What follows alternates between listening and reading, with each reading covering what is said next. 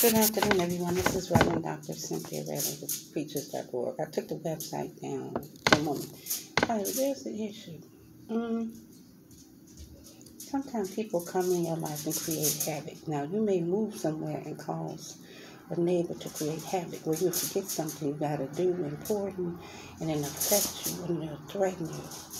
And then, you'll say it out loud that you got to do it, but then you forget to do it because they did something. That's what happened with me. So I started noticing that God is dealing with me, that people are coming to my life to be on assignment, or in my life to be on assignment to destroy every good thing that He's put inside of me and about me. So what I do now is I have to believe God that I'm protected. I have to believe God around my things, that I own everything. You know what I'm saying? So now in the name of Jesus, I'm with y'all. I pray Psalms 35, Psalms 91, protect us, Lord. Because Psalms 28:2 says, every man must provide by the labor of his own hand. But don't take down somebody else's labor because you ain't got it or you don't want them to have it. Because if you attack their labor, you attack the way they live. You take everything. You take their labor. You take their car notes. You take everything.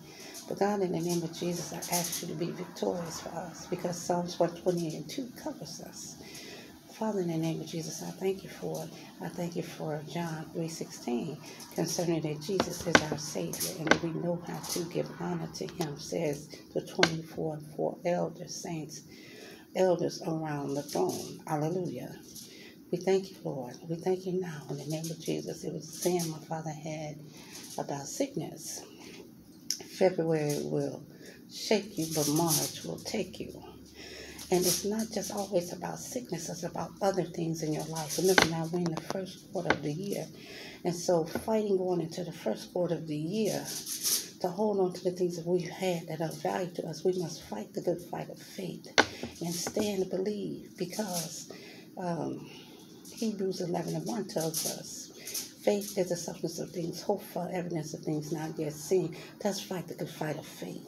Let us work, Lord God. In the name of Jesus, I thank you. Amen. And all those who want to give their life to the Lord, do so now. The time is now is a good time. But begin to recognize the enemy. Amen. So remember that some people coming in your life that have existed in your life, you may even birth them into the world to take you down. Remember that in Jesus' name. Take Ephesians chapter 6, verses to the end, and remember, fight the good fight of faith. Amen.